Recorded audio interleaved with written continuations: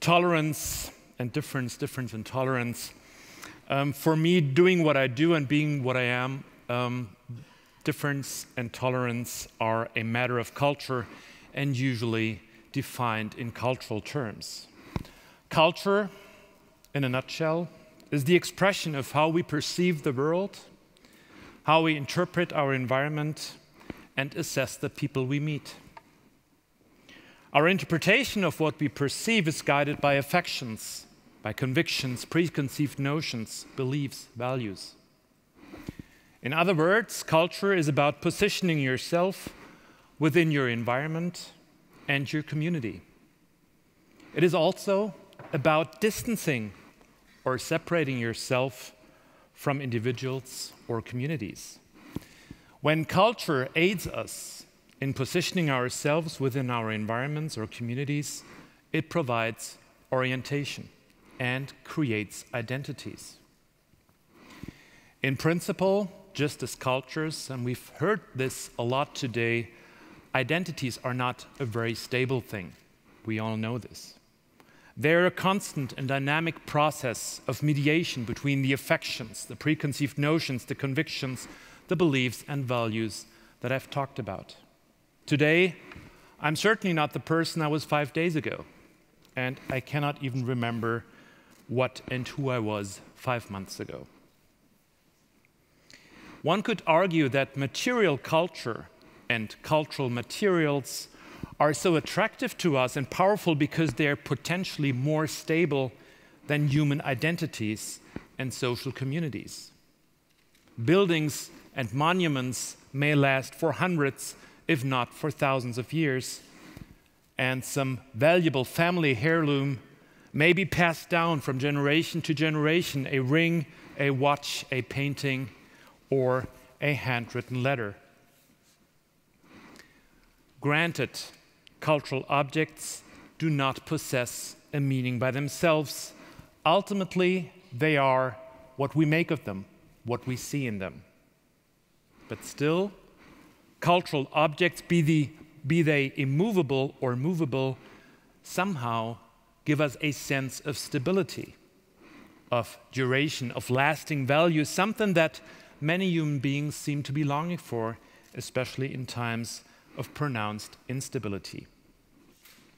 In addition, cultural objects often are an expression of achievement, of prosperity, success, but sometimes, on the other hand, they're also beacons of conflict and war, natural disasters, or humanitarian crisis. But they have one thing in common: they always invariably point to the past, and they evoke history. Cultural objects are the material anchors for our narratives about the past. Cultural objects aid us in the creation of lasting identities. They frame historical narratives. They are material witnesses to past greatness or failure. They may even be seen as embodying values and beliefs. And now this is important. When cultural objects are considered by communities to represent something special, something related to the chosen identity of that community, they become heritage, cultural heritage. Let us be very clear: as much as cultural heritage is an expression of identity for any community, it is also a material expression of difference for anybody who does not belong to that community. In that case, cultural heritage and culture as a whole may be perceived as a symbol of the other, or even as a threat to one's own identity. It is through culture, and in particular through cultural heritage, that differences become palpable, and that differences may be emphasized and reinforced, or mitigated, mediated, or overcome, as the case may be. This is the reason why throughout history, cultural heritage has been a target during wars and periods of power asymmetries, such as imperial or colonial domination. On the other hand, culture is a powerful instrument for rehabilitation in post-conflict societies. When you destroy or displace the culture of a community, you erase its history, you negate its achievements, you take away its common point of reference, its orientation. By destroying or displacing cultural heritage of a community, you also reduce its chances for sustainable development, for cultural diversity, for post-conflict rehabilitation and reconciliation. And one of these sad examples is the destruction, the blowing up of the so-called Northwest Palace at the site of Nimrud in Iraq. And when you look at the pictures, you realize that there is not much left of the palace. And this is doubly sad, not only in the sense that this is an amazing witness to achievements of the Assyrian, the Mesopotamian culture, but this was also a site that was relatively well accessible in terms of touristic use. So the community, the local communities, as well as the state of Iraq, has suffered in more than one sense. There are many examples for the destruction of cultural heritage in a context of war or crisis. You can go back all the way to the ancient Near East. In the second millennium BCE, the Elamites invaded Mesopotamia, they invaded Babylonia and took material hostages. They took away the famous stele of Hammurabi that some of you may know, that's now in the Louvre. It was found in today Iran because it was deported in antiquity. Or think about the Romans, or in Berlin, of course, we should be thinking about this guy who took away our quadriga and celebrated this as a big event. And when it returned some years later, there was another big celebration here in Berlin. There is also something else that's very important, that is the displacement of cultural heritage as a result of power asymmetries. Power asymmetries that express themselves in colonial or imperial domination for purposes of research or for the creation of so-called universal collections or universal museums. But bear in mind, both destruction and displacement are equally harmful for the affected society.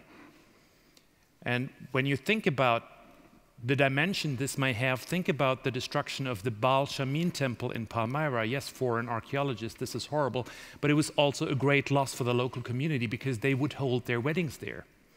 And the first thing they said when they were asked, why are you sad that this is destroyed? They said, because this is a place for identity for us. This is where we used to hold our weddings. This is where we used to go to celebrate.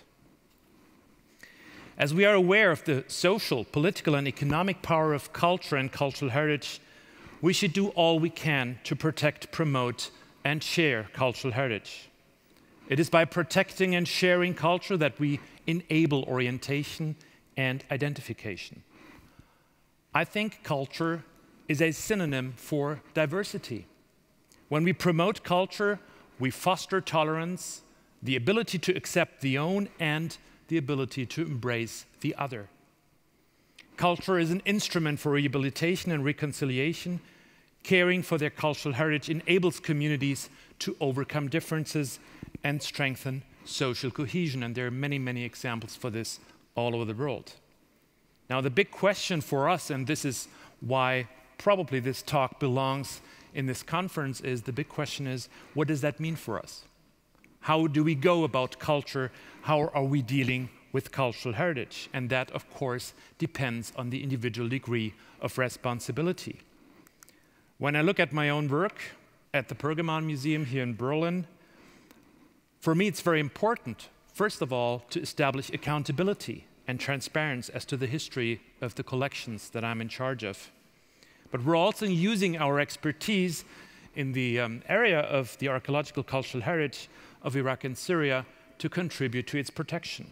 We do capacity building projects, we do research on illicit trafficking, we help develop standards for 3D digitization of cultural heritage, and we do a lot of awareness raising, like today.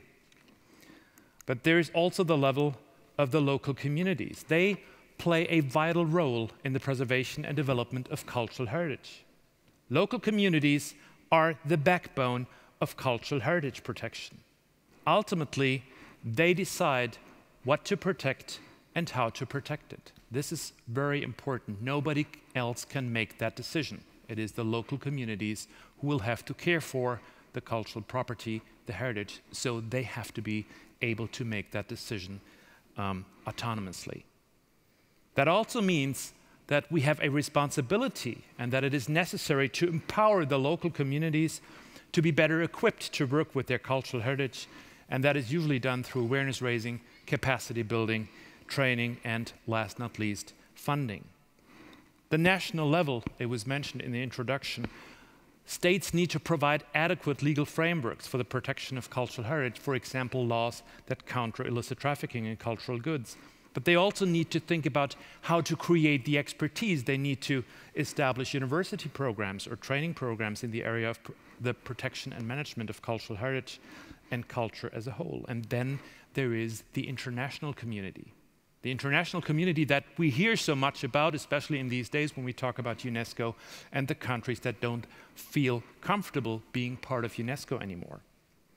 The international community has the obligation to provide aid to those who do not possess the means to protect or care for their cultural heritage. And this is particularly true in situations of conflict or disaster. And one great new innovative example of an international public-private partnership is ALIPH. ALIPH, a French Emirati initiative that was launched in March in Paris that has collected about $80 million and that is about to spend the money on long-term, mid-term projects for the protection of cultural heritage. Especially at a time when pluralism, free speech, democracy, human rights, and equal development opportunities are threatened around the world, we need culture and cultural heritage more than ever before. Culture and cultural heritage are not just an expression, they are not just symptoms of strong, resilient societies. Culture and cultural heritage are the key to strong and resilient societies. Thank you very much.